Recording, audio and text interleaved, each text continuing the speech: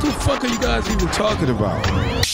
Global controls will have to be imposed, and a world governing body will be created to enforce them. Welcome to Tinfoil Hat. We go deep, homeboy. Aaron, open your mind. Drink from the fountain of knowledge. There's lizard people everywhere. That's some interdimensional shit. Wake up, Aaron. This is only the beginning. Dude, you just blew my mind.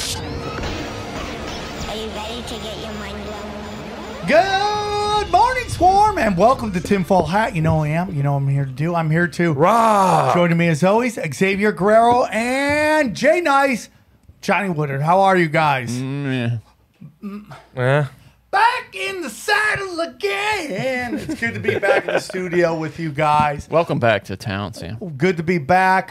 You know, it was good to get away for a little while. I needed to decompress, but you know, thank God the LA airport is such a piece of shit. It just put me right back to stress. So, you know, a week off, 1 day back in LA, and I'm already stressed. Was it bad, really? I'm convinced it's built to annoy you. What, the traffic or just the...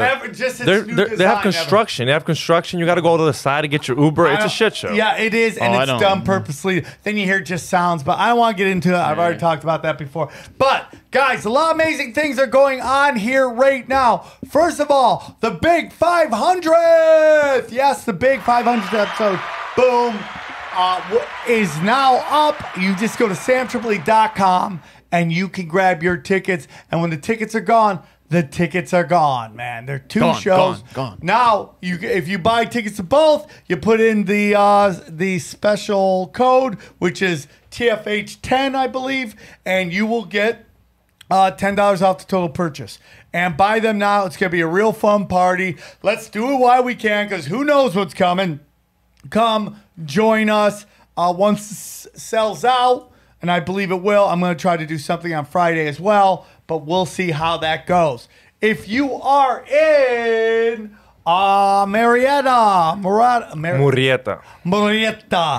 If you're in Murrieta, right? Am I right? Yes. On August 26th, I am doing a show there. It's almost sold out. It's not a big room, but it's almost sold out, so it's one show.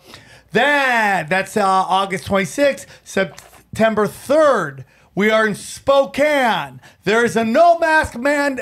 Right now, there's no vaccine passports happen to be there. Okay? We're not going to do a show if there is. Right now, they're not asking for it, so we are moving forward. Tacoma is sold out. It's sold out. You can go try to buy tickets, but they told me it's sold out. Spokane is available. And then I'll be in Simi Valley on the 8th.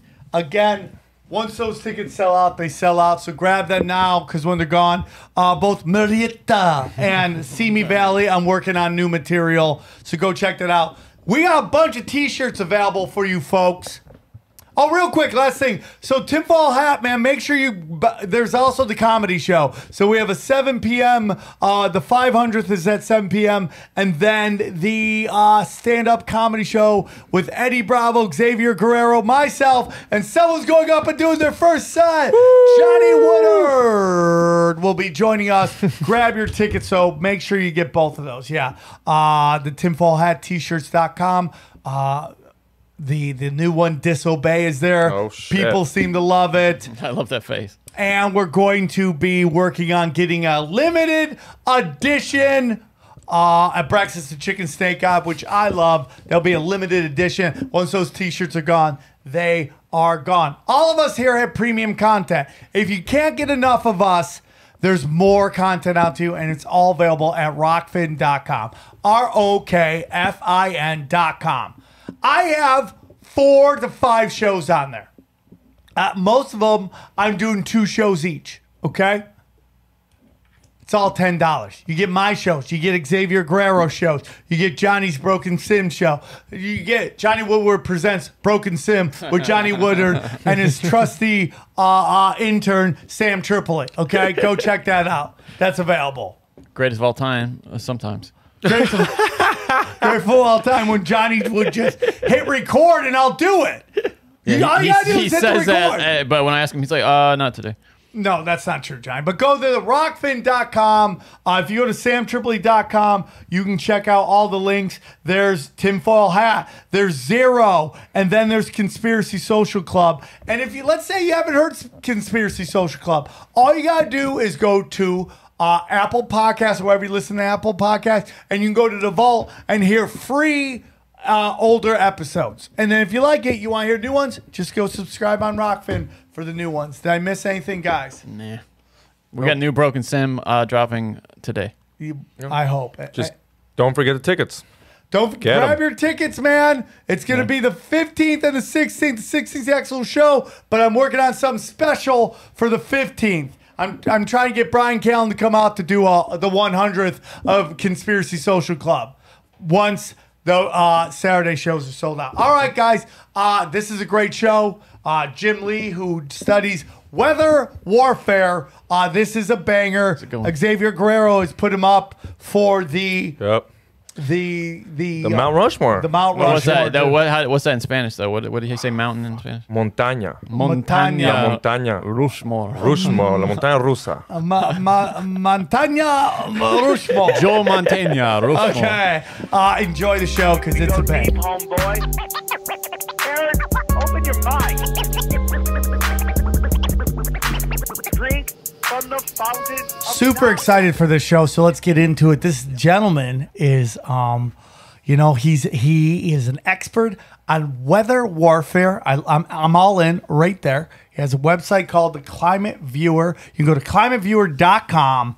I'm very excited to have him on. Please welcome the man, the myth, the legend, Jim Lee. How are you, brother? Pretty good. Want to fight about it?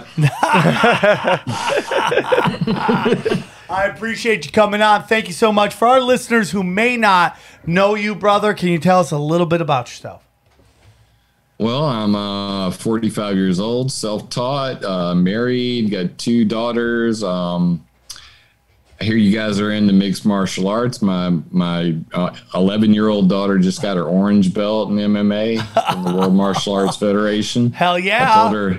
I told her she could date when she could kick my ass. And, I'm 101-0 right now, so she's going to have to really bring it before she can ask for the keys. But I do a lot of research on weather control and climate change, pollution, privacy, and propaganda. The 3 Ps I find pretty important.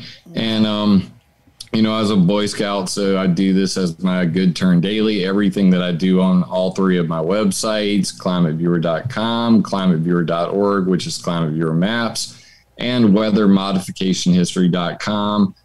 Everything I do, including my videos, are all Creative Commons, non-commercial. You can download them. You can do whatever you like. They're completely free.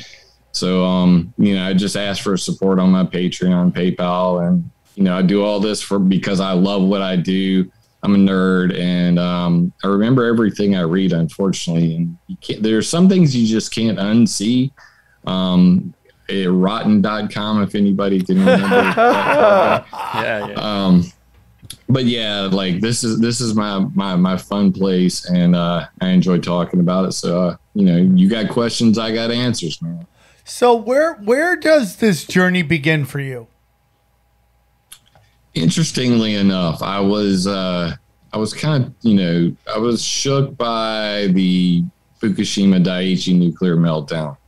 And I was also very big into Google Earth. So I, for those who aren't familiar, it's a program you can download and you could put little dots on a map. And I started mapping out things like all the nuclear reactors of the world because I was curious. Just to see how many were in my backyard. And 440 nuclear reactors later, I realized, wow, there's a lot of them. Which then took me to nuclear waste, which then took me to missile defense radars, because, hell, that's like Star Trek stuff to me. And lasers and rockets and all that kind of crazy stuff. And, you know, I posted this in the science research section of the Google Earth community, and it sat there proudly for a while, gathering tens of thousands of downloads. It's KML file. It's like all the map dots in one file, until the day that I decided to put weather modification projects into my, you know, collection of maps that were all in one. And it was immediately moved by the forum moderators to what they called the other sentient side, aka the tinfoil hat forum. There we go. So, of course, much to my chagrin, and I took it to the mods, you know, and I said, you know, this is all well documented. I mean, here's United Nations reports that I pulled these from. Here's the original documentation. This is not tinfoil hat stuff. And for those who've ever had an argument with a forum mod, let me give you a couple quick pointers. They're never wrong. Their head is larger than the round earth we live on, despite how flat you may think it is.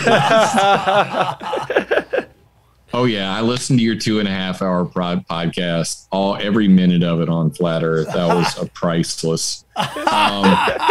Shot fire. Minute of it. And I really enjoyed that. And I never listen to anybody's anything. So well, we're proud to be that podcast for you.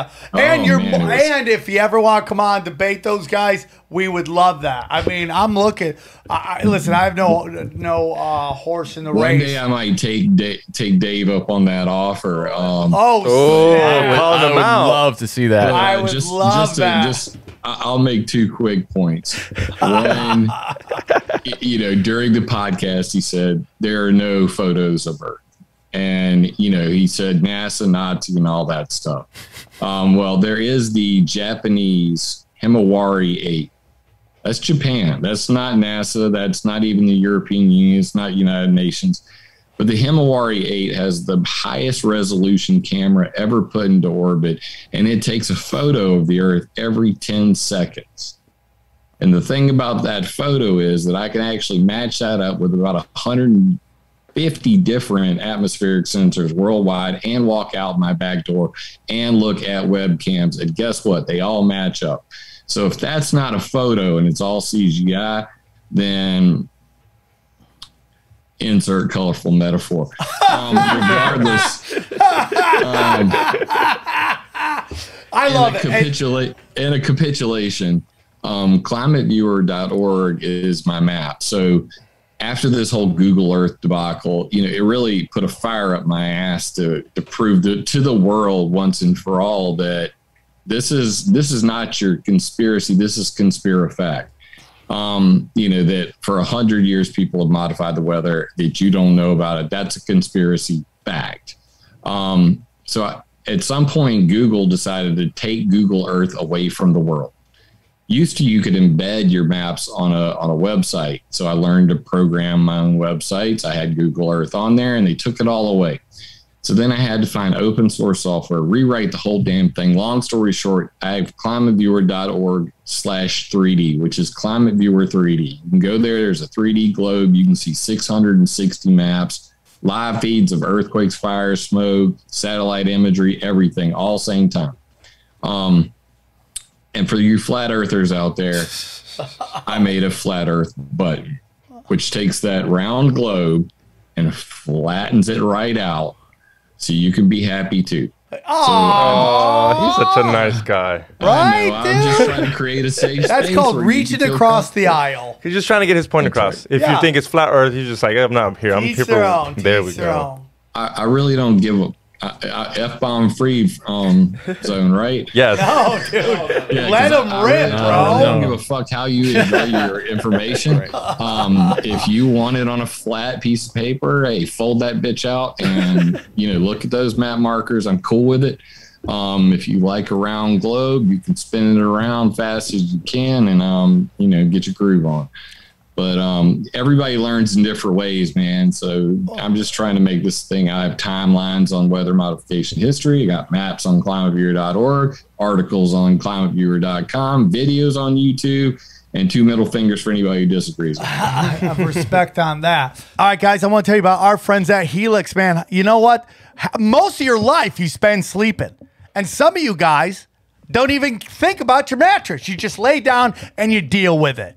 Okay? Stop it. There's a solution out there, and it's our friends at Helix. That's right. Johnny, do you have a Helix mattress? I do. Yeah, I love it. Helix Sleep is the best, man. I got it. I have 2 of them. And they're both great. You know, I sleep in certain ways. Johnny, what do you sleep? I think you sleep I'm a side knees by your head, right? Yeah, is that how you sleep? I'm a side back sleeper. Yeah. Yeah. How do you sleep, Xavier? On my side. I'm a side sleeper too. I definitely go fetal position, sideways. That's how I sleep. And of course, my dog gets bam right in the corner. So I have no room. I pay for everything. I have no room. But guess what? I have a giant bed, so I don't care because Helix is taking care of me, man. It is very important whether you know. Dude, I used to have a really junk bed, and I just got the worst sleep, dude. And thanks to Helix, I sleep on clouds, okay? And how did Helix know what I want? Because they have a wonderful, wonderful quiz. Johnny took it, passed it with A's, okay? I passed it, and I realized what kind of mattress do you have? Only quiz you ever passed. Yeah, it is true. It is true. That's true. I like firm and a little soft at the same time. Yeah, that's what I got too. I got the one that's kind of midway soft. Yeah, you take it's a 2-minute sleep quiz. I mean, taking it right now. It takes even less than that. Look at it. He's taking it right now, dude. And it was simple, easy, fast. And the best part is you don't even have to go to the store with have you heard about these mattress stores and what they're thinking they're fronts for some shady shit? Not Helix, not Helix Sleep. And they'll rip you off. That's the shadiest thing of all that they do, maybe. It's just ripping people off left and right. Yeah, not Helix Sleep. They take care of you because they're honest people. I've met them. They're good people, and I love them. Okay, so if you're looking for a mattress, take a quiz. You order the mattress that you're matched to, and the mattress comes right to your door, shipped for free. You don't even need to go to the mattress store. Fuck the mattress store. You can go online and take care of this with our good friends at Helix Sleep, okay? So this is what you're going to do. Just go to helixsleep.com/tinfoil. Take their 2-minute sleep quiz, okay? I'm done. He's done. He's in. He's out. He's already got another one coming, I'm buying it right now. He's buying it right now. If Xavier could do it, we can all do it, okay? This all you do. You go to helixsleep.com/tinfoil and take their 2-minute quiz, and they will match you to a customized mattress that will give you the best sleep of your life. And guess what? They have a 10-year warranty, and you'll get it.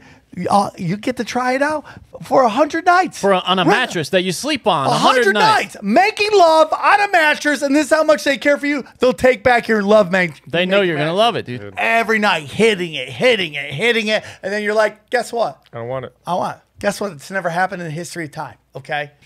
Because you make better love on a Helix mattress. That's all I know. Better love, okay? Helix is offering up to $200 off all mattress orders and 2 free pillows for our listeners at helixsleep.com/tinfoil. Okay? Helix is offering up to $200 off all mattress orders and 2 free pillows for our listeners at helixsleep.com/tinfoil. Come on, you deserve to sleep well. So, I mean, weather warfare has been going on for a very long time. Obviously, the United States is a big part of it.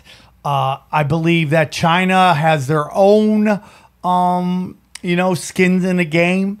So, who is behind weather modification and weather war? I mean, we have seen what's his name, Jonathan. Who is the guy from the CIA that what's the name of the old CIA director? Oh, Brennan, John Brennan. Yeah, Brennan. Talk about it. Council on Foreign Relations. Yes. About geoengineering. So is this DARPA? Are we talking DARPA here?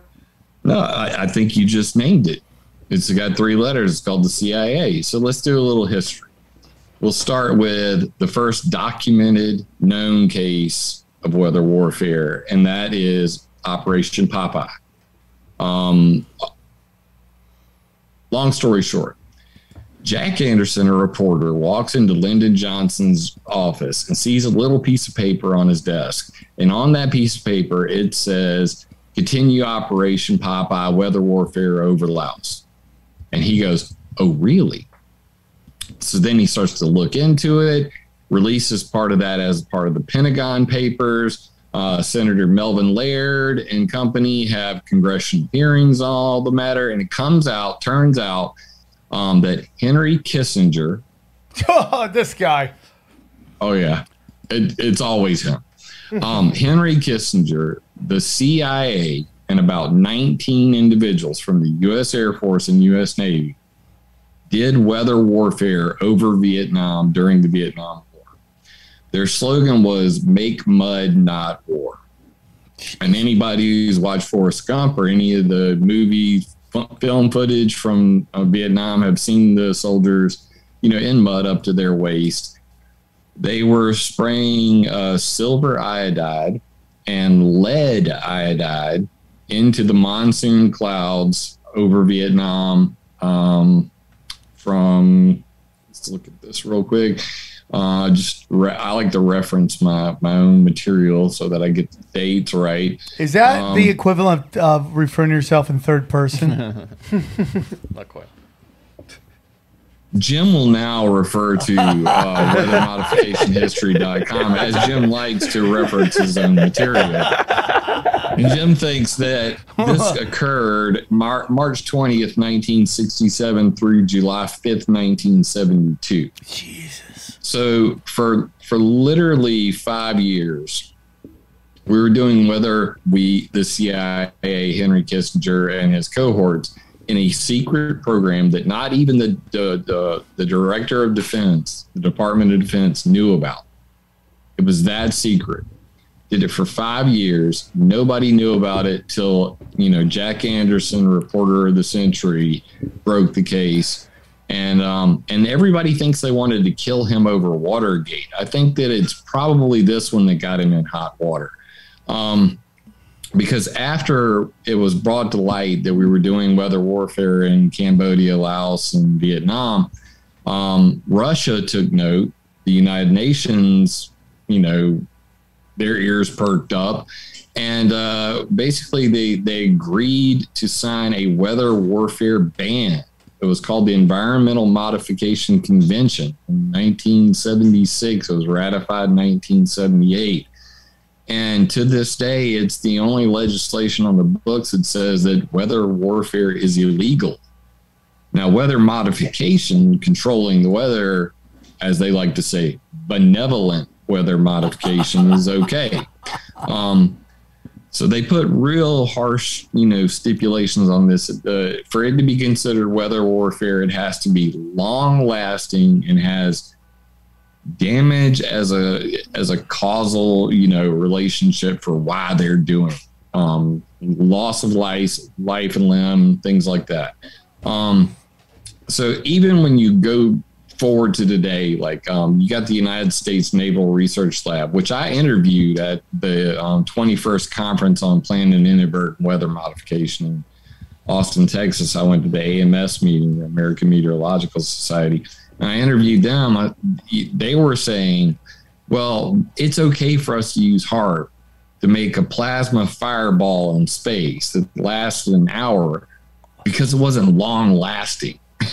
Dude, I don't even know what you said there. What did you just say? That HAARP creates a plasma fireball in space. When did they do that? This was 2016, I think, something like that. 1 second. So as you're looking that up, China has talked about creating a second sun. I mean, is this what we're talking about right here? I mean, that's a totally different kind of project. But yeah, I mean, essentially, that's where, HAARP creates densest artificial plasma cloud November 12th, 2012. And that was when they created a fireball that was, that lasted over an hour. That they basically, as long as they had the HAARP ionospheric heater up in Gacona, Alaska, as long as they had all those antennas focused on that one spot and shooting power into it, there was a fireball. The minute they turned it off, fireball gone. So that's their explanation for why they're not violating NMOD treaty, the weather warfare ban, because it's not long lasting. I mean, we didn't hurt anybody. I mean, ELF waves, extremely low frequency waves, screw with people's brains and everything. But, we were just making a fireball, bro. We want to reflect some freaking radio waves over the horizon. So we make artificial ionospheric mirror. Basically using space, using, the ionosphere of our planet as a weapon system, as a communication weapon system. Today's episode is brought to you by our good friends at Athletic Greens, the most comprehensive daily nutritional beverage I've ever tried, okay? With so many stressors in life, it's difficult to maintain effective nutritional habits and give our body the nutrients it needs to thrive, okay? Busy schedule, poor sleep, exercise, stress, or simply not eating enough of the right foods, okay? This is where Athletic Greens can help, okay? Their daily all-in-one superfood powder is your nutritional essentials, okay? It is by far the easiest, most delicious nutritional habit that you can add to your health routine today and empower you to take over your health, okay? Own your health. Ownership of your health. That's what we're talking about. I can't recommend this enough to friends or family, okay? One tasty scoop of Athletic Greens contains 75 vitamins, minerals, and whole food source ingredients, including a multivitamin, multi-mineral, probiotic, green foods blend, and more that all work together to fill in the gaps in your diet, okay? Increase your energy and your focus, aid with digestion, and supports a healthy immune system, all without having to take multiple vitamins, multiple products, okay? So this is what's going on right now, dude, okay? Right now, Athletic Greens is doubling down on supporting your immune system during these spring months, okay? They are offering my audience free 1-year supply of vitamin D and 5 free travel packets with your first purchase if you visit my link today. You're basically never have to buy vitamin D again, okay? I just tell all my friends, all my family, I drink this every day, every morning, kickstarts my day, getting my my nutritional greens and getting my multivitamin, multi-mineral, probiotic, superfood to kick off the day, all right? I tell all my family and friends to do it, so this is what I need you to do. Simply visit athleticgreens.com/tinfoil and join health experts, athletes, conspiracy podcasters, and health conscious go-getters around the world who make a daily commitment to their health every day. Again, simply visit athleticgreens.com/tinfoil and get your free year supply of vitamin D and 5 free travel packets today. So let me hold on real quick before we move forward. As I listen to you talk about all this stuff we're going, all I think about is all the chaos with COVID we're going on. And what all these sheep keep saying is, I trust the science. I trust science. And for me, you're just saying slogans, but you're really saying, I trust people talking on television. But if you kind of think about like so much chaos in the world, whatever we live in realm, I think it's a haunted house, to be honest with you. That so much chaos is brought on by science and scientists. And, I would love to talk to somebody do you know what you're doing? And why are you okay with doing this? And do you not see that this could be used for the powers of evil, let's say, whatever evil is, used against humanity? And are you comfortable with that? That's exactly what I've been doing the last decade. The more I learn about it, the more scientists I get in touch with, the more I ask them just directly, I'm like, do you realize what you're doing? David Miles Research, he talked about steering tropospheric rivers. These are atmospheric rivers. They're water in the sky in these large belts that they can steer, using electromagnetic waves. And I said to him, aren't you worried, that, the military is going to get a hold of your technology? And then he goes on to tell me, well, shit, man, that happened. I found bugs in my hotel room when we were doing that thing in Texas that you wrote that article about 3 years ago. And I'm like, damn, you just said that in my YouTube interview. This is like gold. but yeah, Ken Caldeira and David Keith, top two geoengineers in the world. You guys are familiar with geoengineering, right? Yes, but for those who aren't, like Xavier, explain it, please. Okay. So the idea of geoengineering is the most radical end of the new Green Deal. The technocrats basically saying, well, global warming is so bad that we're going to create artificial volcanoes.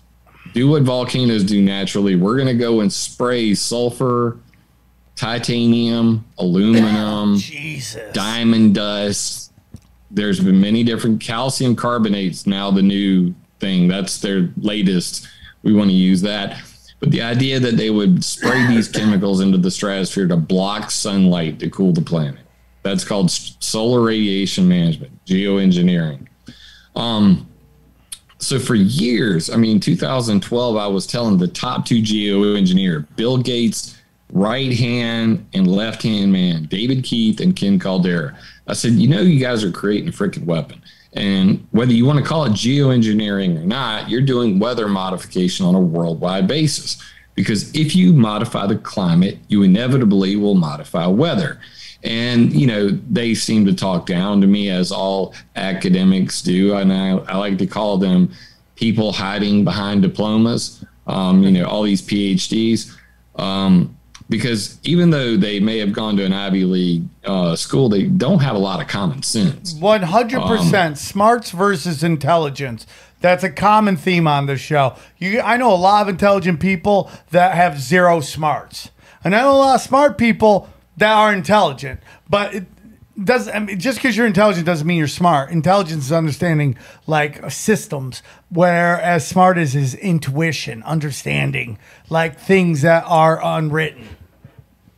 Right, and likewise, just like with the media and these scientists, I tell them, you don't really know anything about the world till you've been punched in the face, and I doubt that you've ever been punched in the face.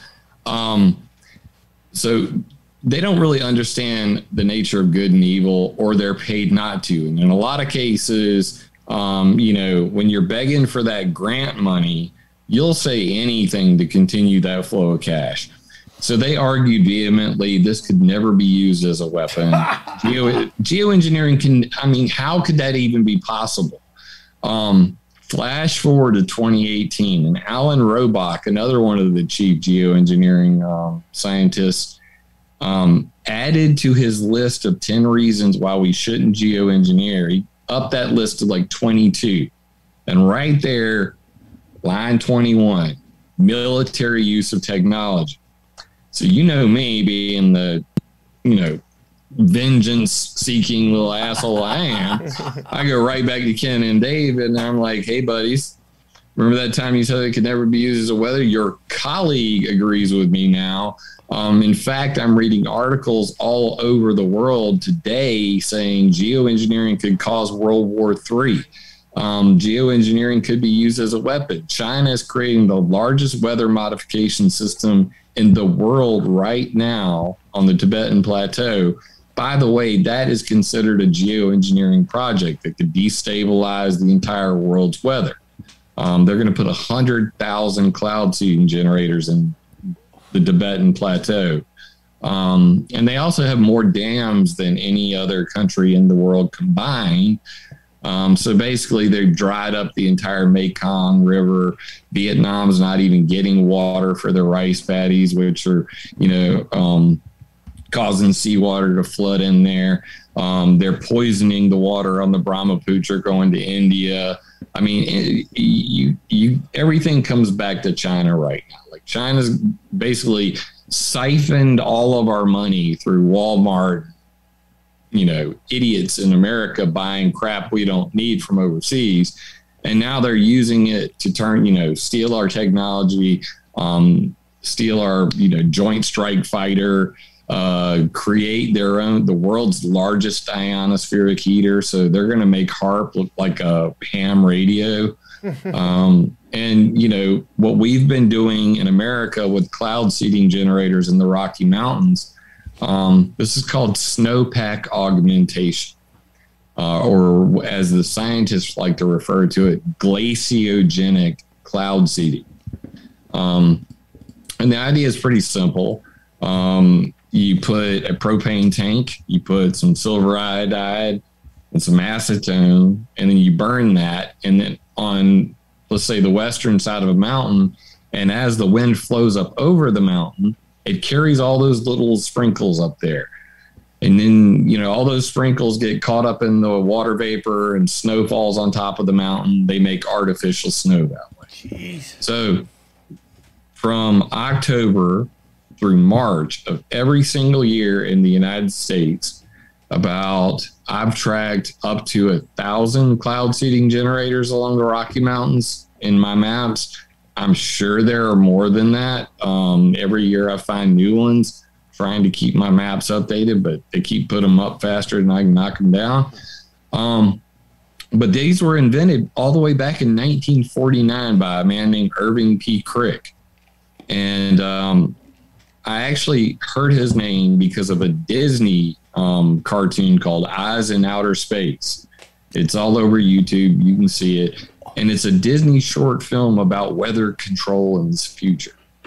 And it's a technical director, Irving P. Crick. Never heard his name before. Went and found out, here's the guy that invented the ground-based cloud seeding generator. His son is my friend on Facebook now. He says, you know, nobody has ever talked about my dad on the entire internet. And I've learned more about my own daddy from you than I ever did from my own family. So was his dad a good guy, or would his dad have good intentions or bad intentions? I mean, he was a hustler, baby. You know, he was trying. I mean, water. Lieutenant Colonel David Kaczynski, he said it best when he said that water will be to the next century what oil was to the last, and they're calling it blue gold for a reason. It is unbelievable that this planet is what, 80%? 90. 90%? Is it 90? What is it? This guy just throwing out numbers It's here. somewhere in the middle. I'll go 85. Okay. All right, there we go. Johnny, you want to bid $1? You want to bid $1 on this real quick? Yeah, $1. Okay. 71%. 71%. So I won. You definitely won. I did. Was 5 seconds away from that. But it's like we're going to settle this right now. You know, and it's just like. But we can't get desalinization plants that actually can make water that doesn't taste like salt. Yeah. Right? That's the next big bubble too. Apparently, is or not bubble, but investment opportunity for that. You know, the guy from The Big Short. He's like all his money. It says at the end of the book even that he's in water now. Yeah, you just got to figure out a way, and they'll never let you do it. That just a blue collar Joe can turn salt water into drinking water, and once that happens, the whole thing crumbles. Well, we've heard that technology's been developed and tamped down. I don't know whether we believe that. It's like the electric car. It's like the electric car. They don't want it out. They didn't want it out. I mean, let's just put it this way. There's so much money involved in water just in California alone, because what most people think, it's, people watering their lawns and, climate change. And, they'll throw 100 reasons why they don't have water in California. But what they don't tell you is all the fracking that goes on in California. And when your average well uses 6 to 12 million gallons of water to frack a well, and then you've got thousands and thousands of wells, which, by the way, also up to anywhere from 30 to 50% of the methane that comes out of a fracking well ends up going straight into the air. So not only are they sucking your water dry, they're pumping methane into the air, and methane is 10 to 15 times worse greenhouse gas than CO2. I mean, don't you guys see the irony of this? And the other big sucker of water, believe it or not, is things like the NSA at the Utah Data Center, codenamed Bumblehive. That's where Hillary Clinton's deleted emails are. That's another one that got me in big trouble. I mapped out all of the Five Eyes Stone Ghost Network, which are the NSA spy facilities around the world. GCHQ in Britain.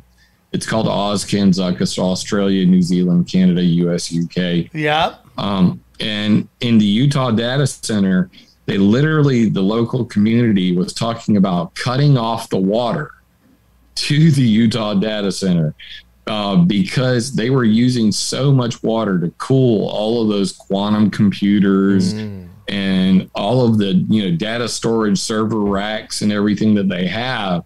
And they didn't want to pay for it. They weren't paying for the water. Struck me as like a punch in the balls when I moved to Arizona. And I realized that in Arizona, you can't go out in your backyard and drill a well because somebody already owns the rights to all the water under the ground in the entire state.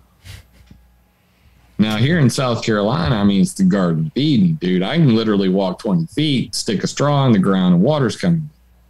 For now, I mean, it's just unbelievable. Meanwhile, they're doing all that fracking. Meanwhile, when there's a little bit of a drought, they want us to limit our showers to 5 minutes, Oh, yeah, or they're like, hey, man, during these hours, turn the lights off. From like 3 to 5, turn your lights off. Stop using energy. How about just stop fracking?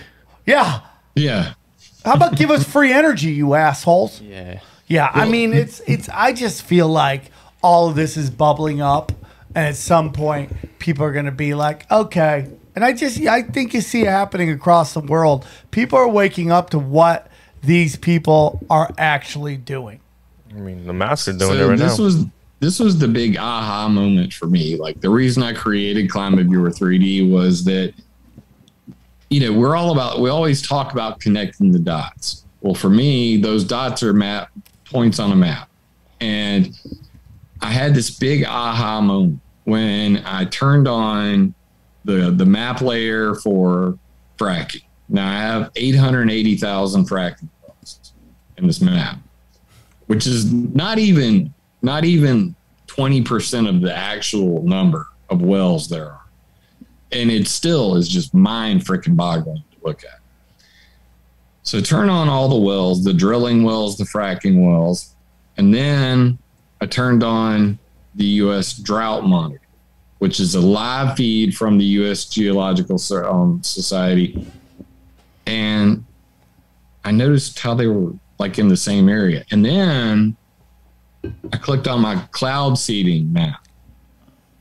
All of them exact same location. So let me look at this circle for a second. The fracking sucks up all the water. The reservoirs end up dried out. Who pays for the weather modification? Sacramento Municipal Utility District. When you're paying your water bill, you're paying SMUD. And SMUD is taking that money and giving it to cloud seeding guys. And cloud seeding guys are promising rain to fill the reservoir back up. Oh, my And then the frackers suck it up again. Oh, that's cute. Oh, my God. I have a list of every single weather modification project in America because in addition to the weather warfare ban, whenever the weather warfare was done in Vietnam, two other things that happened. Firstly, a bunch of bald head old white dudes were like, we can control the weather? Are you shitting me? Because can you imagine this? Like you're back in the 1970s and you're going, we have the technology to control the weather and we did what? So they ordered a full scoping report, weather modification prospects, problems, and potential. And this was like it was published in 1978. Weather modification programs, problems, policy, and potential. It's a 788-page volume on every single project that had happened that was funded by the government or private up to 1978. Because, of course, all the congressmen were at this point going, what the fuck? I didn't even know this was going on. That we could even do this. Can we get a report on this? Okay, order that up for starters. They also, that was in the National Weather Modification Policy Act of 1976. but they also made what's called the Weather Modification Reporting Act of 1972. So in America, if you go and you want to modify the weather, it's as simple as filling out 2 forms. And they're both they're for NOAA, the National Oceanic and Atmospheric Administration. But the forms are NOAA Form 17-4 and 17-4A. So the first one's called the Initial Report on Weather Modification Activities. So it says things like project or activity designation, if any, purpose of project or activity, your name, who's paying for it, who's going to do it, and how long do you plan on doing it. And you follow that report up with the interim activity report and final report. And in it, it says things like number of modification days per major purpose, increased precipitation, alleviate hail or fog, other. I mean, that's just a creepy wide open category. Other, check. We're really screwing with some farmers today. Hours of apparatus operation by type, airborne or ground.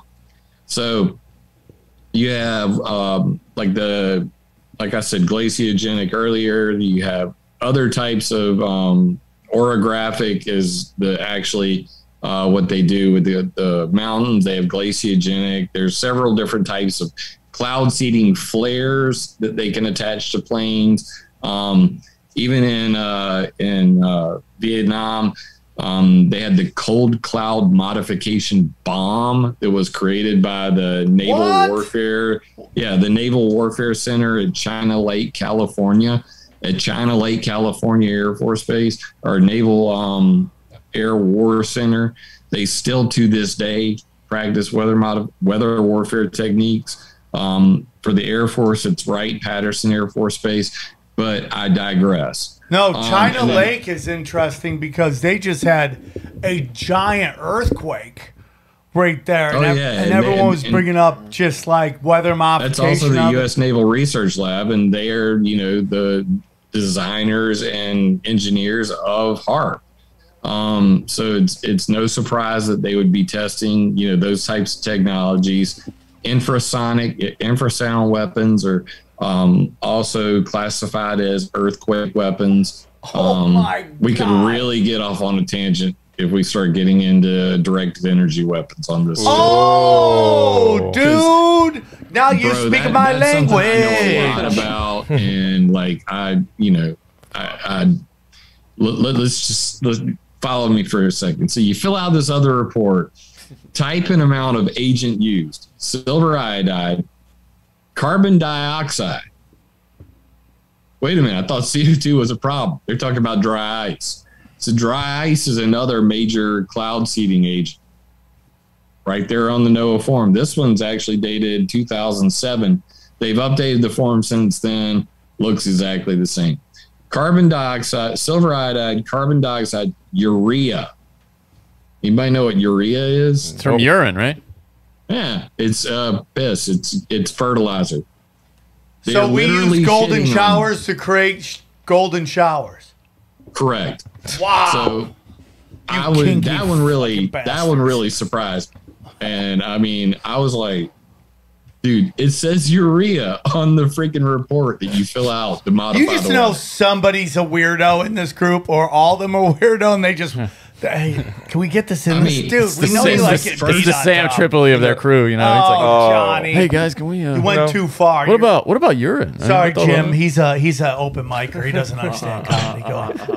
Mr. had a Miley Cyrus lookalike urinate on him. Okay. I mean, literally, they're I guess, if you're going to go and you're telling a farmer that you're going to make it rain on his crop, you might as well, throw some feces and urine in there in the mix. I mean, hey, man, we're going to fertilize it while we make it rain. You know what, man? You brought up some, I know you don't want to get so much into direct energy weapons, but I'm sorry. I think that's weather modification. And, you bring up China Lake, earthquakes. And I've been telling people, man, what has been going on in California with these fires. I've lived here for 20-something years, and I have never seen like the amount of fires we've had lately. A lot of discussion of high-speed rail systems. A lot of discussion of China trying to come in and take the land where we grow a lot of marijuana, and just. I've been through weed, California. Yeah, so it's like people call me crazy, man. I was on morning radio shows going, dude, these fires make no sense. You can sit there and try to be like, well, whatever, but it's like they don't make any sense. They're very specific. If you really want to take this land, the best way to do it, because it would cost you billions of dollars to buy all these houses. You condemn the land, and the best way to do it is burn everything down. And Jim, you're smarter than I am. Am I off on this thought that these houses are burning, but trees are perfectly fine? Somewhat questionable, because you say that to people, they're like, "Well, it's a drought," and I'm like, "Well, if it's a drought, why are the trees okay?" Because that's not helping your argument. Well, I'm like, then why are the trees there? Well, they have water in them, but you just told me it's a drought. They're like, dar. It's just like, what are your thoughts on that? I have so many thoughts on it. It could fill an hour. Okay, let's condense this. So, first thing I'm going to do is I'm going to pee in your Kool-Aid, then I'll play along. Yeah, well, we've already established we're into that. Yeah. It's going to be urea showers from here on out. Have you ever heard of hack and squirt? Sounds very sexual. Sounds like a category porn, but go on. Yeah, only in his search history. Yeah. Only on X Hamster, to be honest with you. Go. Hack and squirt. Okay, so in California, Oregon, and Washington, they practice what's called hack and squirt. Now, I'm sure they do this other places, but this is how stupid people are. So the geniuses in the climatard industry who run the state of California stand thought it would be wise to get rid of invasive species trees. So what they do is they go up and they take a hatchet and they hack a little bit of bark off the side, and they make a little V-shaped cut in the side, and then they squirt Roundup into the tree, directly into the veins, the heart of the tree. And then they just walk the fuck off and let it die. And then they go and they tell everybody that they shouldn't do any forestry management. You shouldn't go out there and clean up the dead wood that's all over the ground, which is like common freaking sense. So what they've actually done is create a tinder box. Yeah. It's man-made. Now, I've talked about this for several years. I was kind of tickled shitless when I heard Donald Trump, like literally, I forget where I heard it, but he was, he went to go see some fire damage, and he's like, well, if they actually did proper forestry management out here, then this wouldn't be happening.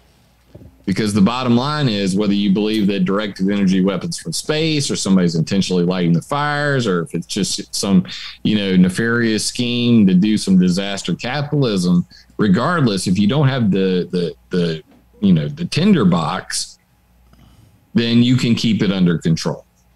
Now I'm going to really fuck with you. Oh, shit. Back in 1842, the very first entry on my timeline on weathermodificationhistory.com is a guy named James Pollard Espy. He was known as the Storm King.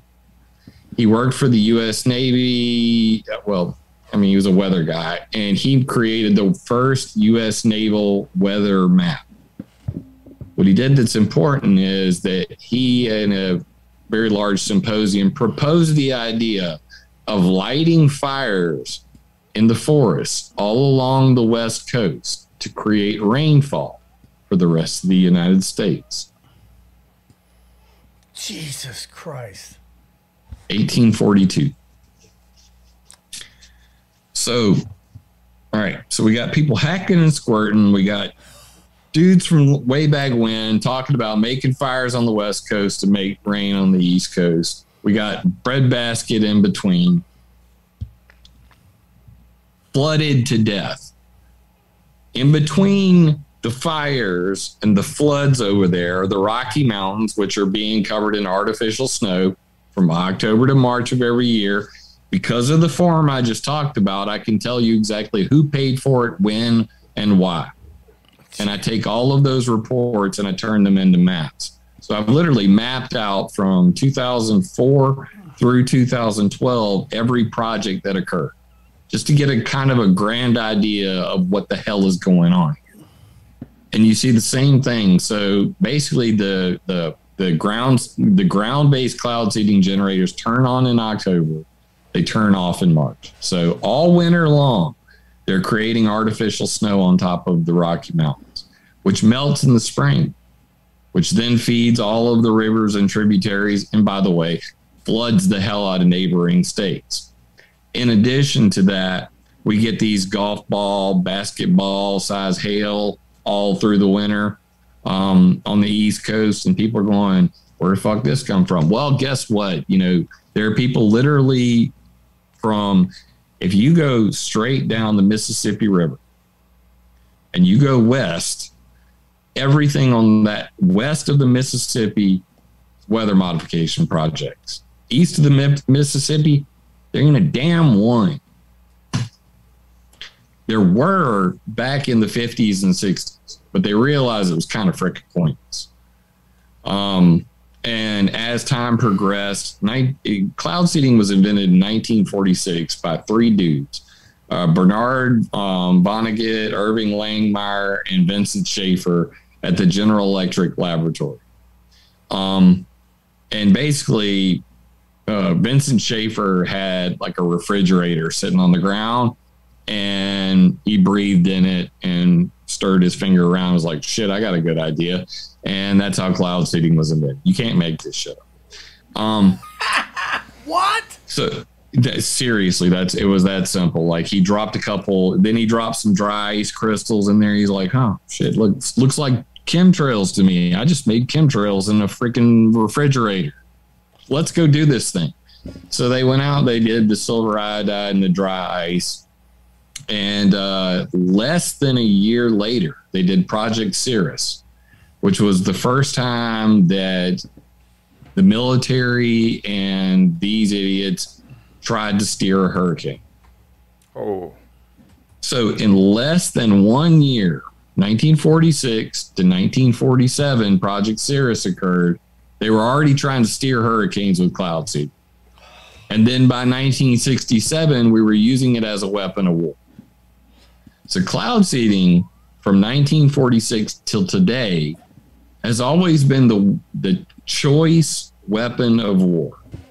Oh my! What do fires create? They create a lot of soot. If you look at chemtrails, like I gave you guys a list of bullet points, and these I'm just kind of like working my way, gently through some, try to squeeze a little bit of all this in randomly. The whole chemtrail problem actually started in 1958, and it was in Palm Springs. It's a newspaper article. Palm Springs gripes because jets dim sun.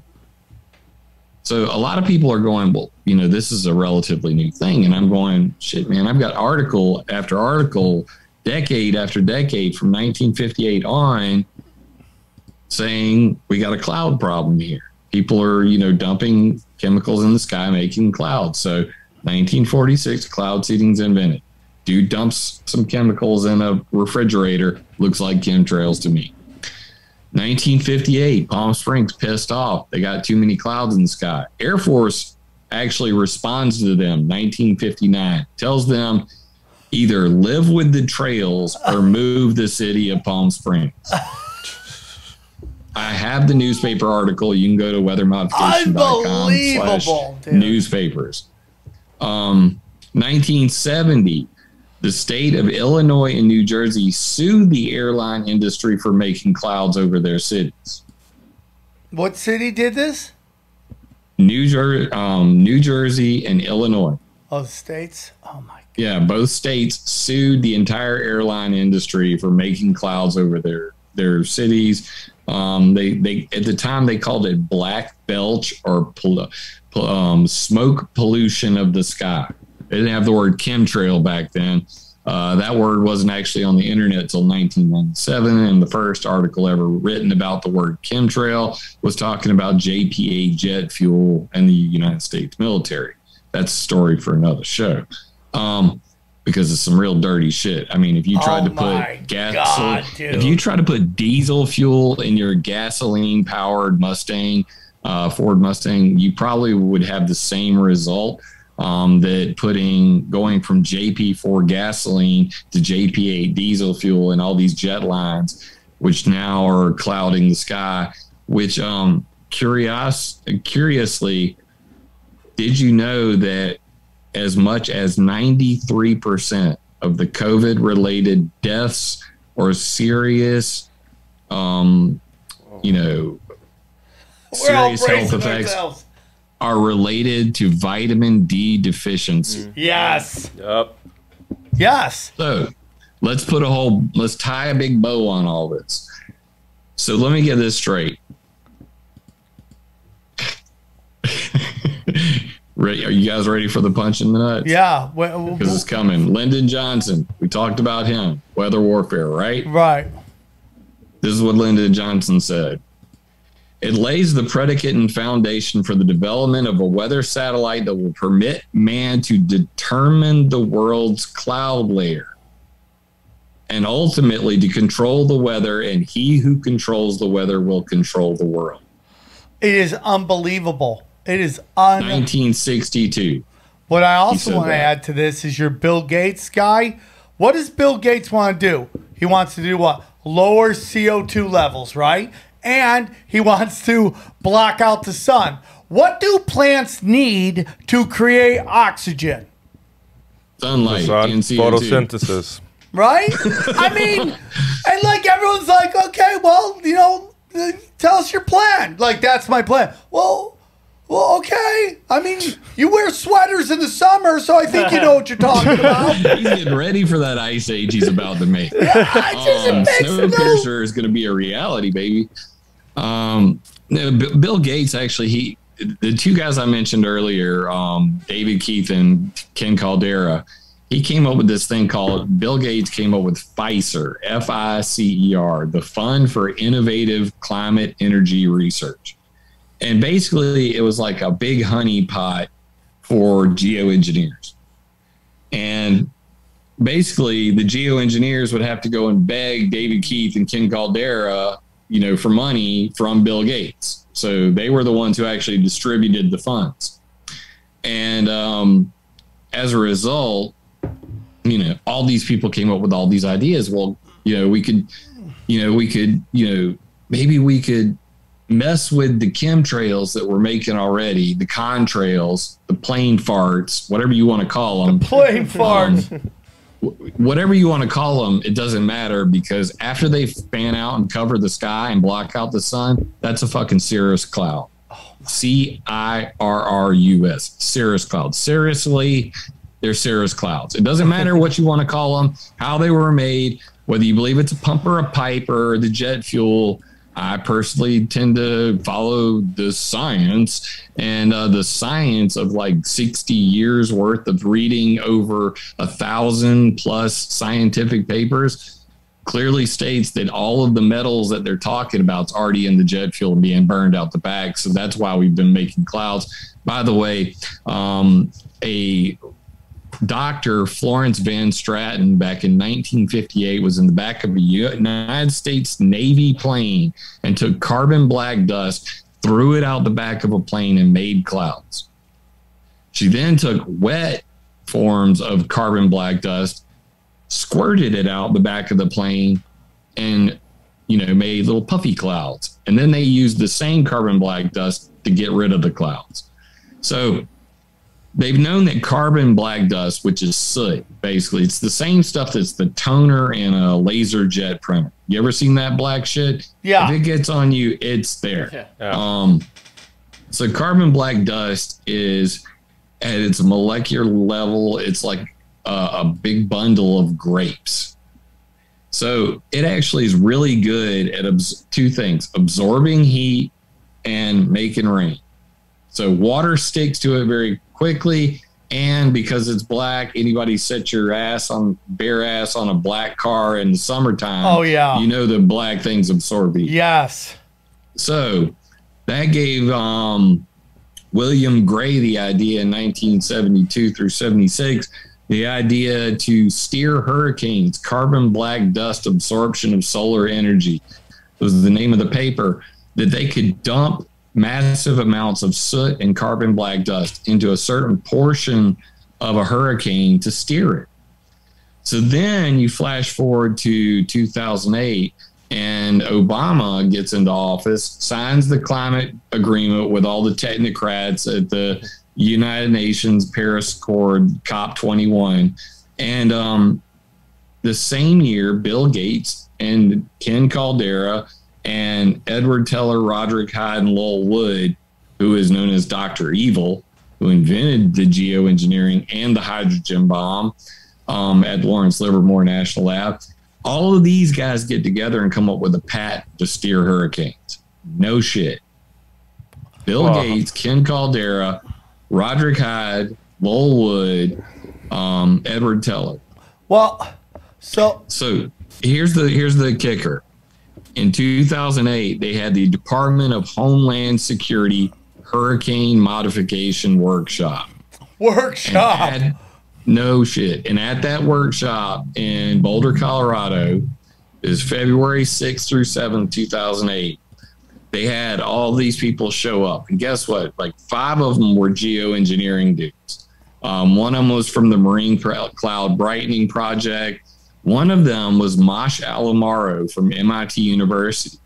And he walks in the door and says, hey, guess what? I think it would be a great idea to dump carbon black dust into these hurricanes to steer them. Same thing that was said back in 1972.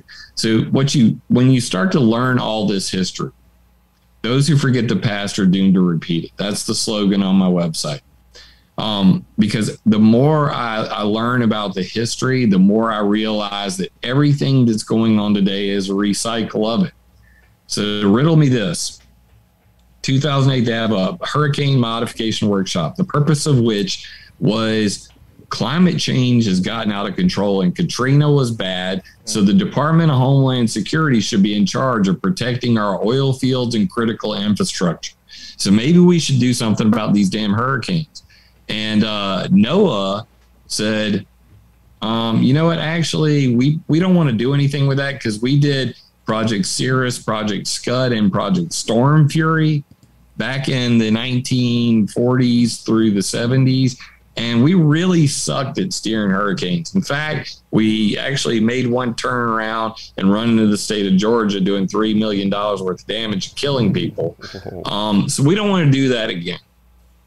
So instead, NASA and a couple other, 3-letter agencies jumped on board and they pushed forward with this thing.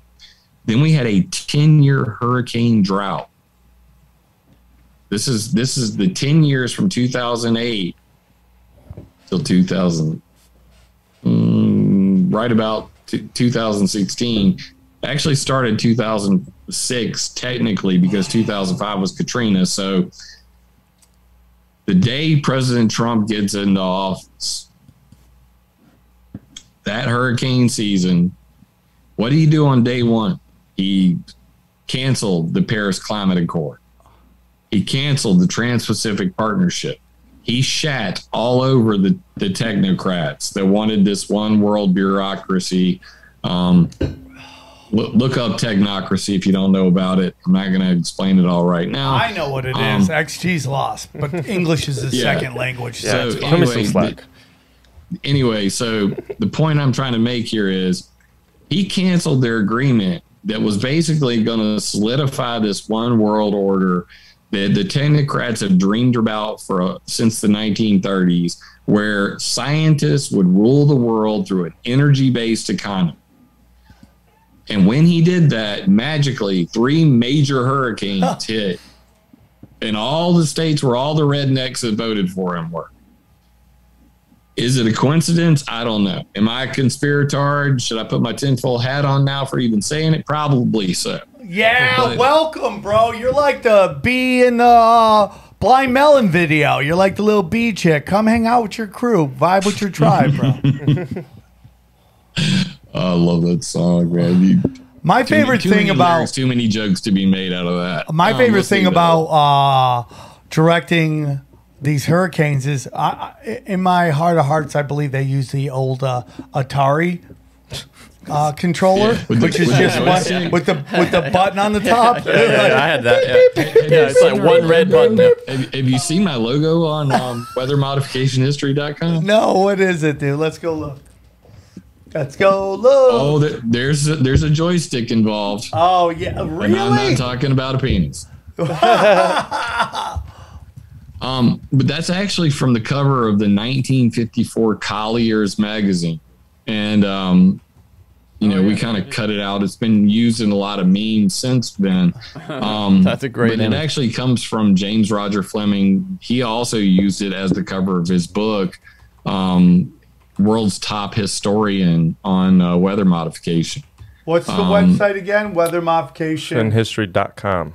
History. Yeah, weathermodificationhistory.com. And that comes straight from a 1954 magazine cover, where a guy's literally looking over his shoulder and he's got the controls right there and he's, flipping it around. So you can't make that stuff up. Let me see if I can find it real quick. It's unbelievable. Look at that. We just live in crazy times. Dude, just listen to you. I'm just like, I was right, dude. This is a haunted house, and there's a bunch of actors trying to scare everybody all the time. All the time. Whether it's false flags, whether it's weather. I mean, it's just their whole job is to steal our loosh and drive us crazy. And it was working for some of us. It's working. I mean, dude, when you sit there, you go, how much of this chaos weather is man-made? Oh, well, it's global warming. No, how much are these fucking scientists in these shady-ass organizations pulling some shit? And you're like, almost all of it. Yeah, so that's kind of my whole thing is I talk about, I tell people all the time, don't tell me shit about climate change unless you know about the climate changers. And these people have been intentionally changing the climate for over 100 years. If you go back to 1900, even Jules Verne, 1889, to tilt to tilt the planet and melt the poles. To 1912, when they talked about making nuclear powered, make dams in the Bering Strait to send the uncooled Pacific waters up to melt the poles. To nuclear powered propellers to send the water up to melt the poles. To atomizing the Arctic by UNESCO in 1945. Oh, by the way, they did that. They blew up, several thousand nuclear bombs in the North Pole.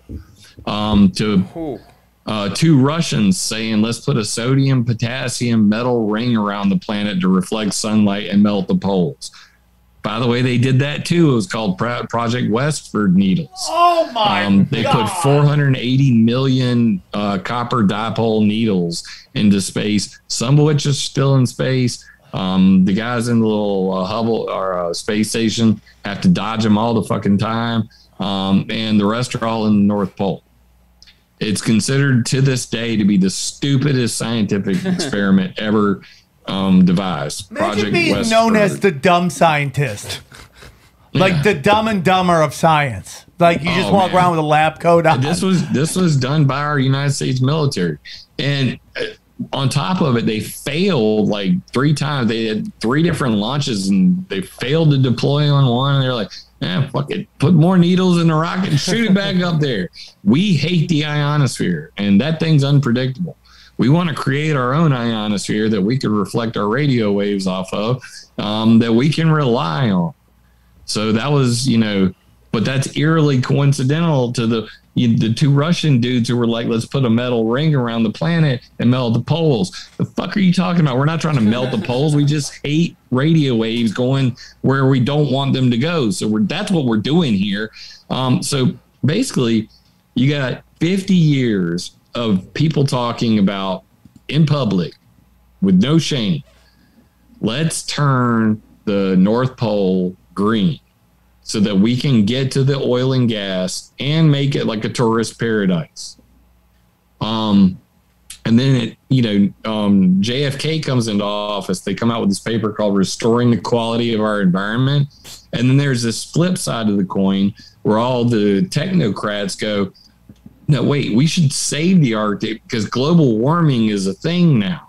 And that was one of the first mentions of geoengineering and steering hurricanes and micro bubbles and microfilms of oil on the ocean to keep evaporation from occurring and all kinds of crazy shit.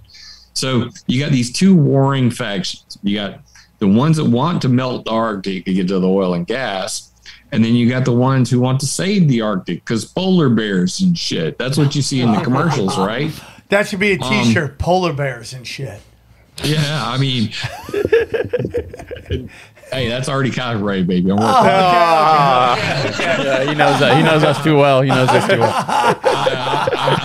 I've done over 70,000 t-shirt designs. I've worked in different t-shirt shops. Yeah, I've been a graphics artist since. What about the polar bears and shit? But the polar bears and shit are important. Okay, so then you got these really crazy fucking people who literally do both at the same time. They say, we're the Arctic Methane Emergency Group. We're going to write a letter to all the leaders of the world saying we need to geoengineer today to save the Arctic because methane and shit and polar bears and shit. So let me get this straight. You cannot make this up. This is the basis of all of the, what AOC be talking about and all them talking about the end of the world is near and we're all going to die because of runaway global warming. You ever heard that term? Yeah. Runaway train, global warming, never coming back. So here's the problem with that. They literally went to the North Pole and they dug out an ice core. So you imagine like whenever you stick your straw in, an ice cone and you pull it out, if you were to blow that sucker out, you'd have a big straw full of ice, right? Yep. Right. We got the picture. So they've drilled these ice cores and they go, right about here is where the dinosaurs were. Okay, we got this. This is where the dinosaurs were. And right here is fucking CO2. And that's dinosaur farts. That's what that's got to be. And then right after the dinosaur farts is a lot of methane. And then they start seeing all the numbers. They start doing the calculations. They get their computer model out. And they go, let me get this straight. So methane hydrates. These are frozen methane underground. Shit. Dinosaur farts melted the methane hydrates, which then blew into the sky. And everybody knows that methane is 10 times more greenhouse gas potential than CO2. So that caused runaway global warming. And that killed a fucking dinosaur. You cannot make this shit up. I'm not joking. So they came up with this thing called the Clathrate gun hypothesis. And right now, you can Google it. Methane explosions in Arctic. Methane explosions in Siberia. Problem with this whole bullshit story. The United States Geological Survey said that methane hydrate runaway global warming scenario highly unlikely because methane hydrates are constantly bending. By the way, the BP oil spill, they drilled into a methane hydrate. Blew the shit out of them. That's what happens whenever you accidentally drill into a methane hydrate. Really? And that's the real story? That's the real story. So Mark Wahlberg's lying? Is that what you're telling me? Mark Wahlberg's a fucking liar? Yeah, exactly. It wasn't a fucking directed energy beam from space that burned a hole in the top of it. They drilled into a methane hydrate. It exploded. and boom, you got a big hole in the roof of it, and the fire and huge oil spill. Total SA had what's called the invisible spill, where they drilled into a methane hydrate, and it did like 350 million cubic meters of methane gas for like almost a year straight. You know, and these are just 2 drilling wells we're talking about. Back to AMEG's fucking us, and don't get me sidetracked. So these assholes go and write a letter to the world leaders saying, we believe that a runaway global warming is about to occur. And because, you know, polar bears and shit, and all your CO2 and shit, and methane hydrates and shit, because dinosaur farts and shit, we've got to stop this now. So we need to geoengineer today, like starting in 2013. They wrote this letter in 2012. And the UK Parliament wrote them back and said, not so quick there, guys. Maybe you're a little bit fucking crazy, or we need to look into this a little bit more. So that's really when a whole set of hearings occurred. So the UK Parliament had a hearing, and in America, we had 3 separate congressional hearings on geoengineering in 2012. This is how I met Ken Caldera and shit, is because I got those hearings from a deleted page on Wayback Machine and put them up on YouTube. And then his group, Google group, found out about it and was like, who is this Jim Lee guy? And why the hell didn't you tell us you were testifying in front of Congress, Ken? And then I got introduced to their group and got to heckle them for like 5 years. But AMEG, while they were saying to all the world leaders, we want to geoengineer because of methane and polar bears and shit, they also came up with 2 other ideas that are even crazier than that. My God, what? First of all, the Project Lucy, or like I like to call it, Project Lucy in the Sky with Diamonds. Malcolm P.R. Light and some of the other guys from AMEG came up with the idea of using 3 separate HARP-like transmitters, high-frequency, high-powered microwave transmitters, to, as the Ghostbusters would say, cross the streams. Damn. To take 3 separate microwaves, focus them on methane as it's farting out of the earth into the sky. The earth farts. Seriously. And then, because methane has the same molecular structure as diamonds, that with a 13.65 megahertz signal, that they could compress that methane into diamond dust in the air using 3 separate HARPs, and that they would create diamond dust to reflect sunlight.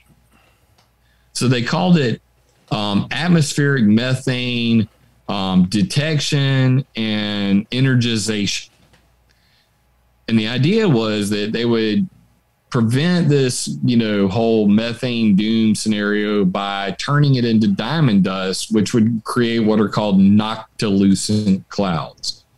If you look up what a noctilucent cloud is, basically you've got us here in the troposphere, then you got the stratosphere, then you got the mesosphere, and up in the mesosphere, these are called polar mesospheric clouds.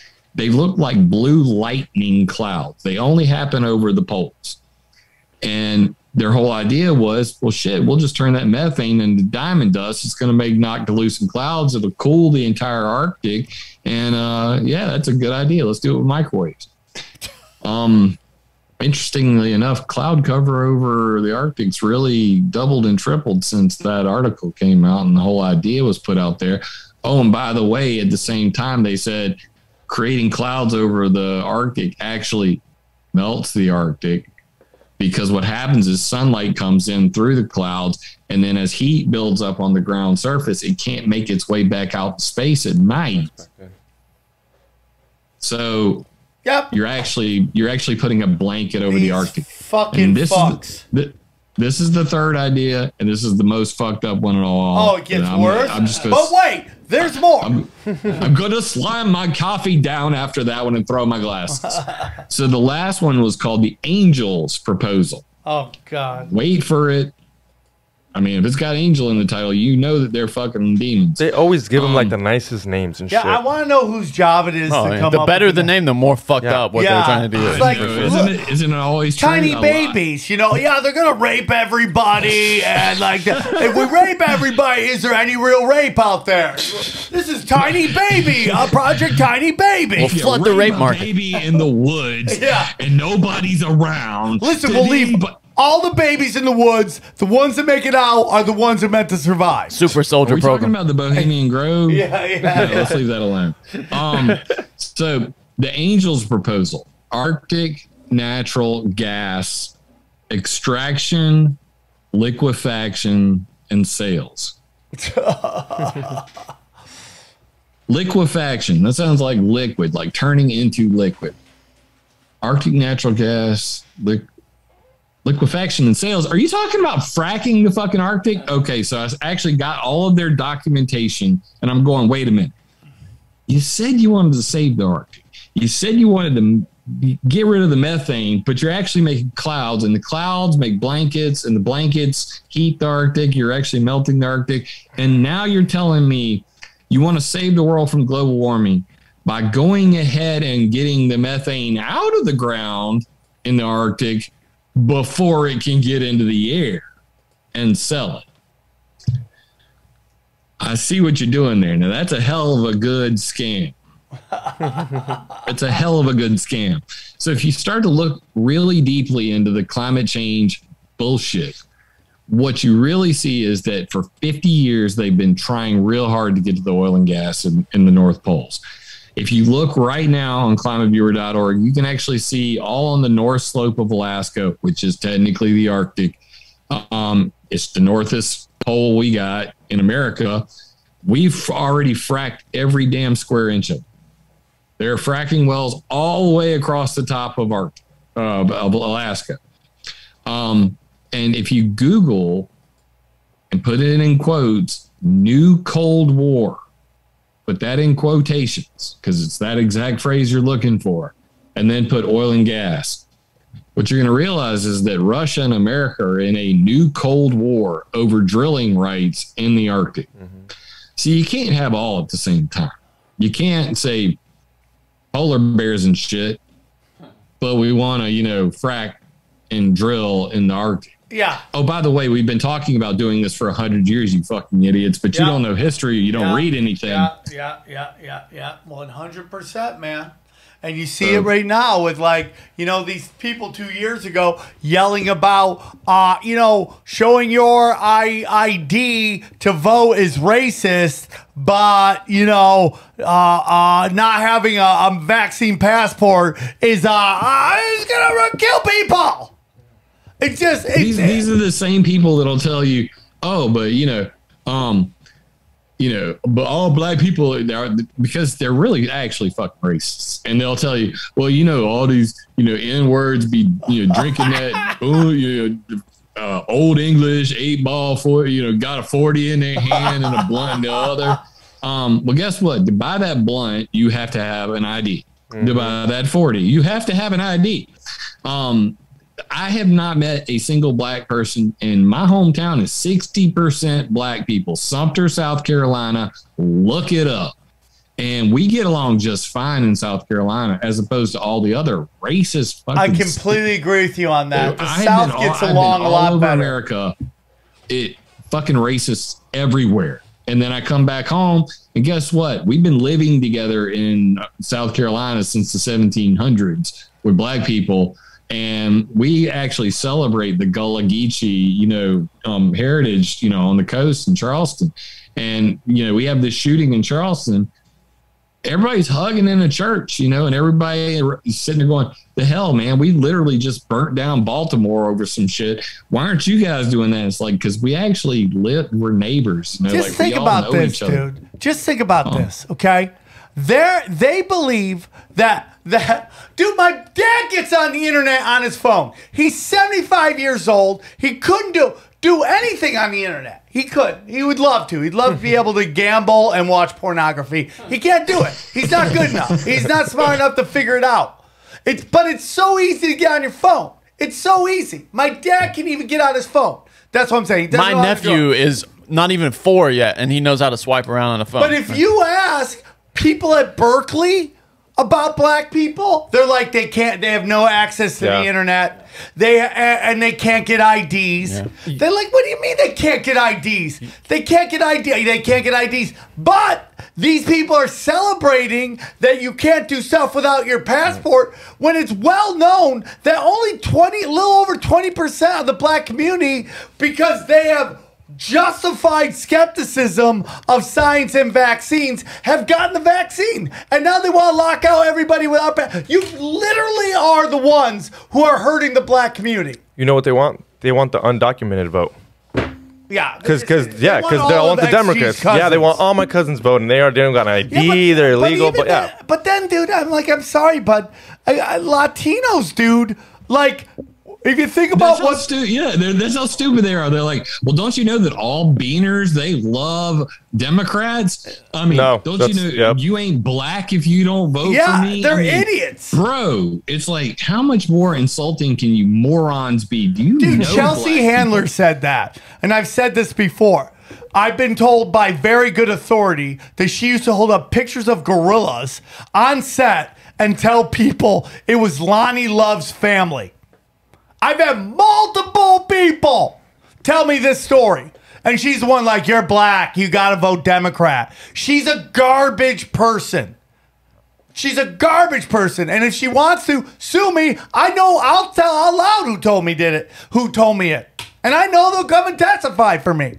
So you can do it. I know it's a true story. And it's complete and utter bullshit, man. Well, dude.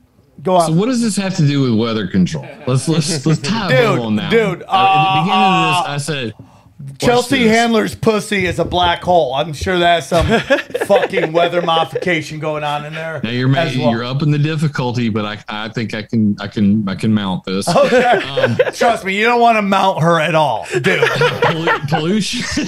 You'll draw back a stump. Privacy and propaganda. All right. So what do they have in common? So if you talk about pollution, whether it's weather control, whether it's polluting people's minds like they do with propaganda,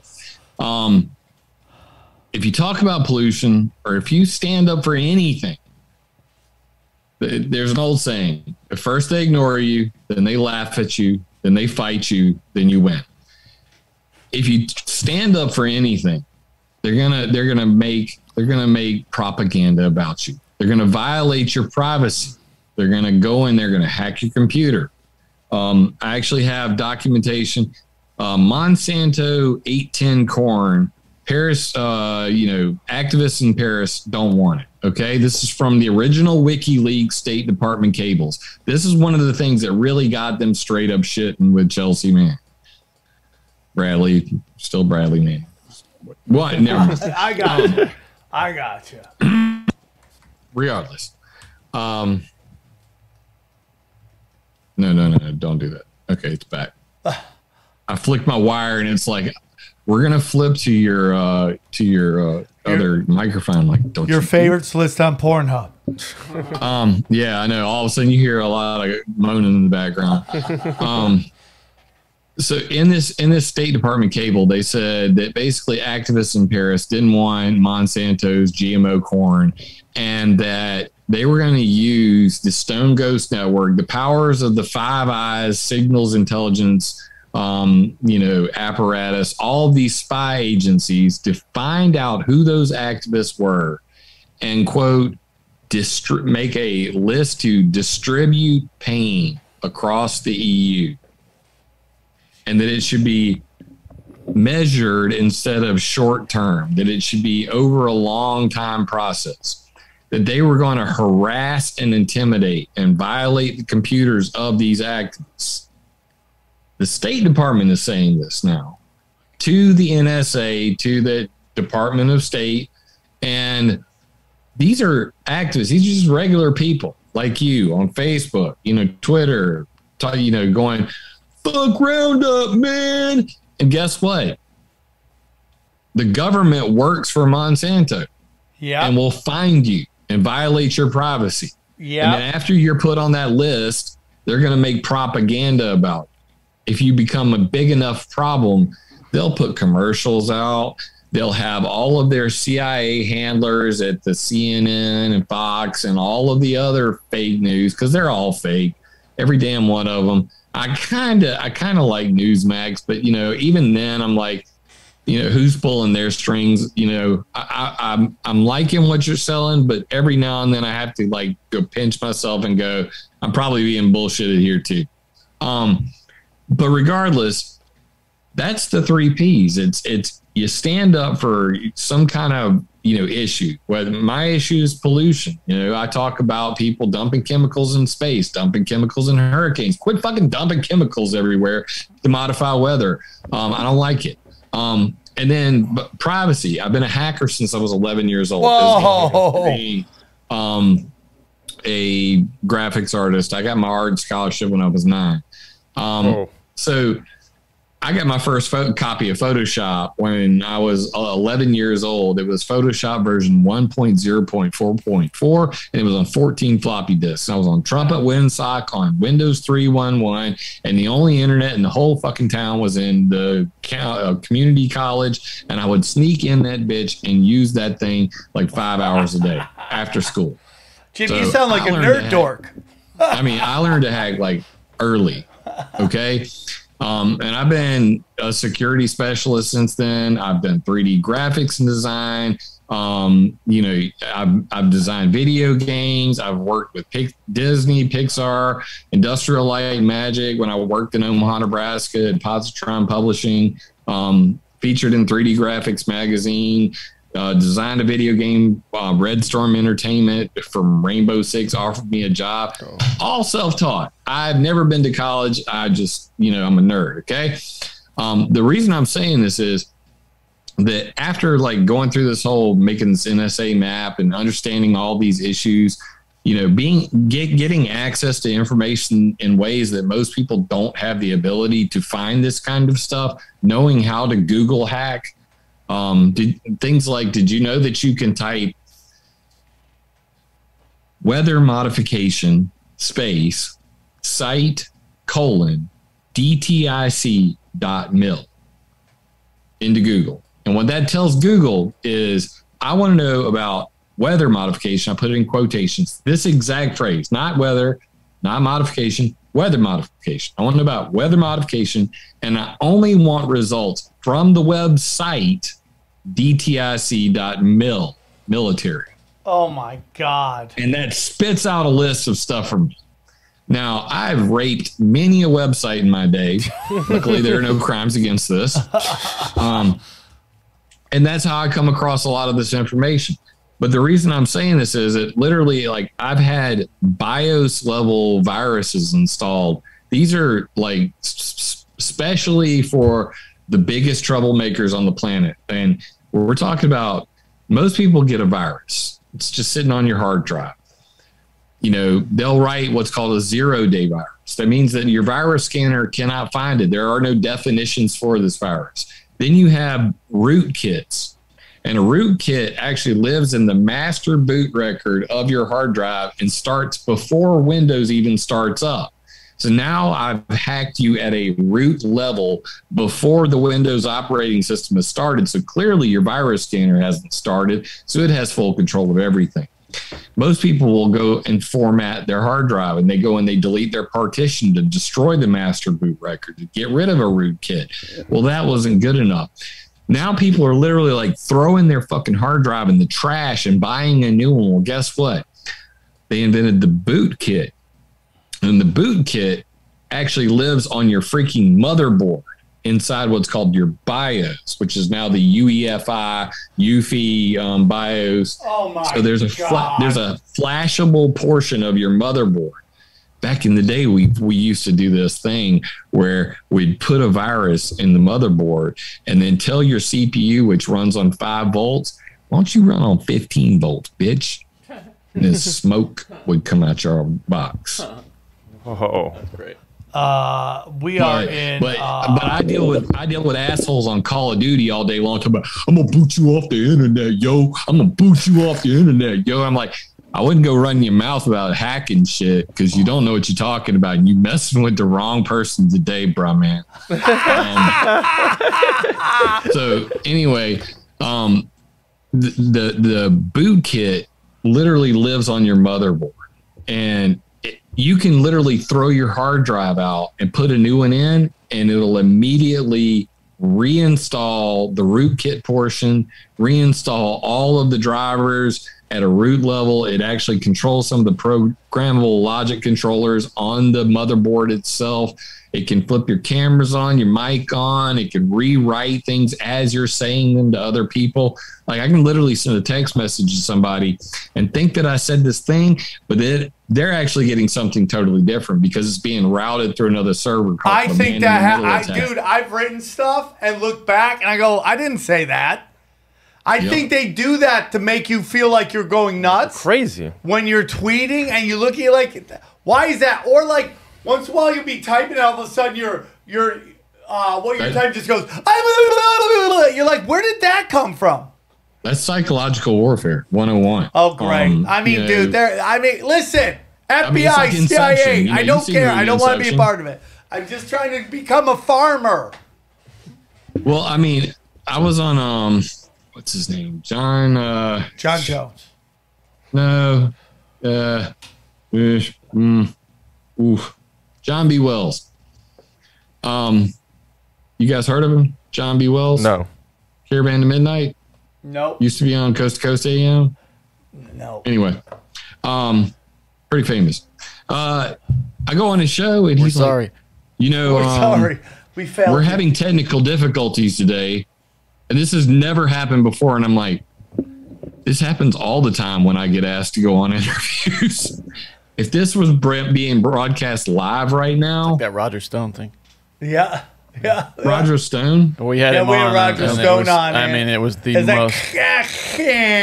Yeah, because when you start hearing that static, dude, I literally can. I'm running my phone, and I've got a black phone, and I'm watching like all these connections happen in between, and I'm like, hello to the guys at Fort Huachuca, at U.S. Air Force CENTCOM. Appreciate you picking up the line. Nothing nefarious going on here. You guys are a bunch of perverts. Keep listening. That's why I put on. I always put on a show when I'm jerking off to porn. I go, because I know people are watching. So I go like fucking laser light show, bro. And I put on a show. I'm like, what's the worst that's going to happen? I mean, for me personally, put my junk out on the internet. You'd be doing me a favor. I mean, that's not the kind of favors that they want to be doing. Oh, and so you're hung like a horse. Now all of us want that. I got a mean shaft. It's if you got a car trunk down there, ladies, we're not going to get along that well. Cherry Blossom back here is competing for like distance. Okay? Oh, snap! Hacker with a big dog. You're the girl with the drag tattoos, are my wet big drink. red balls all behind me. Actually, it's a metaphor. But the point I'm trying to make is that like that's why they've been able to get away with doing these sorts of things for 100 years. That's why you've got people retarded enough to believe the Earth is flat today. Damn, because, dude, you're as just Edgar going out with Casey your put gun it, firing. Until all the people believe that nothing is true, the fight must go on. And that's really where we're at. This is, I mean, it's a son of a bitch that, the human gorilla, Alex Jones, came up with the InfoWars thing, because that's really what it is. It is an information war. It is perception management is like what they really call it. Outside of the military, inside of the military, they call it, information, psychological operations. They call it something it would change to Psy-War, and then shit, I'm going to have to look at my own page now. Jim, I got a jam because I have to go to my friend Brody He passed away 2 years ago, and they're giving him a day in Ronaldo. Where is it? Where are they? Reseda. Yeah. That park. Yeah, so I have to get out of there. So, but Jim, you came, you saw, you super crushed, and I would love to have you on again. We just got to figure out the right topic. Maybe we can talk hacking and big dongs. He's on the list for Mount Rushmore on mine. Yeah. Oh yeah, shit. easily. You're in the running, bro. You're in the running. I'll go directed energy weapons and it's just some mind control weapons because whatever you want to talk about, man, I'm into it. But I appreciate you having me on and allowing me to use my foul language because I so rarely get to do that nowadays. Everybody's like, I got to keep it clean. And I'm like, fuck that. Joe Rogan gets to do it all day long. Why can't I talk like I talk in my own? We don't care about what the suits think. And, there's some people who listen that don't like it. But, we got to be ourselves. And that's what it is. And if they can't take a joke, then get the fuck out. And that's really all I got to say. But we love the Swarm. We're thankful that you guys listen to us. And we're thankful that, I'm not trying to create a world that is idealistic. I'm trying to create a world where everyone can just be themselves. And that includes talking how you want to talk. And, we're blessed that we have a very enlightened group of people who listen to this show. And they appreciate our how we attack these issues, with a sense of humor, because a lot of people take it all serious. The true sign of intelligence is to speak to any individual on their level and be understood. And if you don't understand a thing well enough to explain it simply, then you don't understand it at all. So I think that, using colorful metaphors and having some comedy is what is necessary in a world filled with fear porn. And people are so addicted to fear porn that they seek it out. I mean, I see these people I'm a targeted individual, and I'm like, you're addicted to being scared. You are 100%. And if it goes back to the whole thing that Buddha said, that this is a realm of this, there will be suffering, and some people have really easy lives, and they're addicted to the suffering through the television because they can't get it in their everyday life. That's how good they are. Jim, one more time, where can they find you? ClimateViewer.com. If you look me up on YouTube, put Jim Lee ClimateViewer in there, because otherwise you're going to get the dude who draws Batman. ClimateViewer.org and weathermodificationhistory.com. The world's most comprehensive timeline, and you can see things like the top 10 technologies used to control the weather today.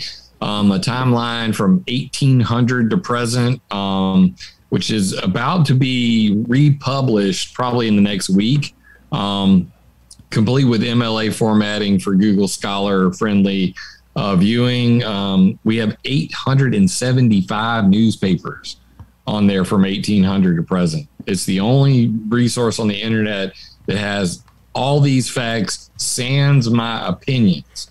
So I save my opinions for radio shows like this, and obviously climateviewer.com, which is my homepage and my YouTube channel, where I say whatever the hell I want. And then, climateviewer.org is where I put all my maps. Going to be coming out with a new version of that in the future. Have a solution to the whole weather warfare thing called the Environmental Modification Accountability Act, to actually give the weather warfare ban of 1978 some teeth. You can check that out at climateviewer.com/NMOD. That's ENMOD. And if you're one of those benevolent souls who appreciates a guy who spends 10 years giving shit away for free, please hit me up on patreon.com/climateviewer or paypal.me/climateviewer. That's ClimateViewer 3D. That's my favorite shit. It looks great.